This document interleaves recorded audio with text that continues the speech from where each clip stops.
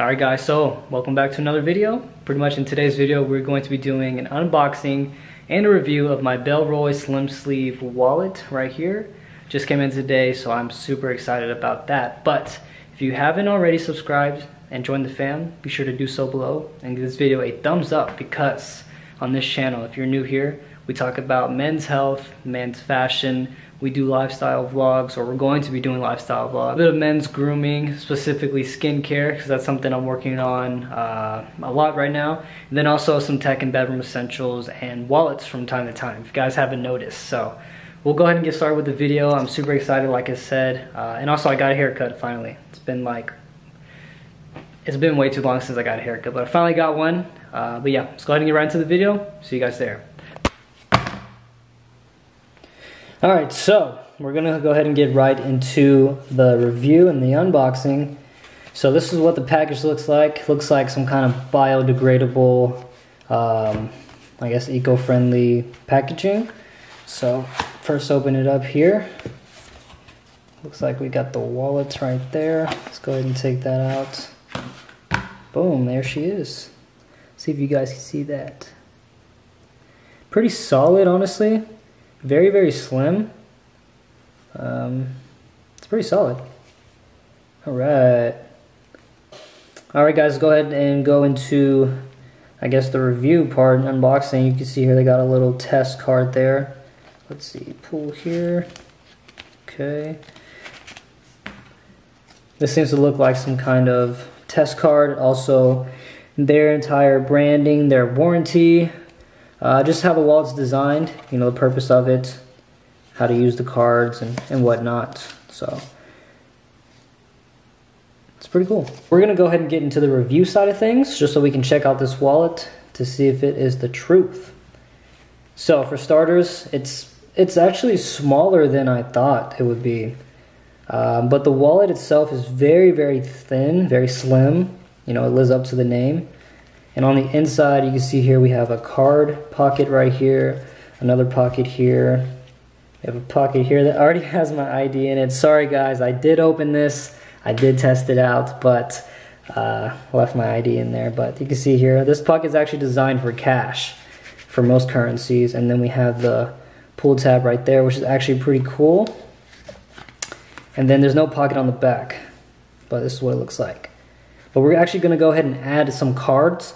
I'm going to add, well, it already has one in there. So 1, 2, 3, 4, 5 cards that are in my current wallet, and we'll evaluate it from there. We went ahead and added a few cards to the wallet. If I open up the wallet, I have one here, I have one in this pocket, and then I have 2 in here. So just sliding it out is pretty easy and pretty simple to do. And actually, I really like that feature of the wallet, to be honest. This is the first wallet I've had to where I've had a pull tab to it. But it's pretty easy to use. Pretty easy to pull out and put it back in. But I have a card here, a card in here, a card here, and then 2 in here. So that makes 1, 2, 3, 4, 5. Sorry, I'm not good at math. But still, the wallet is still very, very slim. Not a whole lot of bulge. Not a whole lot of bulk to it either. The only thing I don't really like about it is how it doesn't fully just stay down. It kind of pops up a little bit. That's because I have 5 cards in here. But it holds up pretty well, honestly, and it's, I mean, no complaints except for that. And obviously, if you add more cards to this slot, it's designed to hold up to like 8 to 10 cards.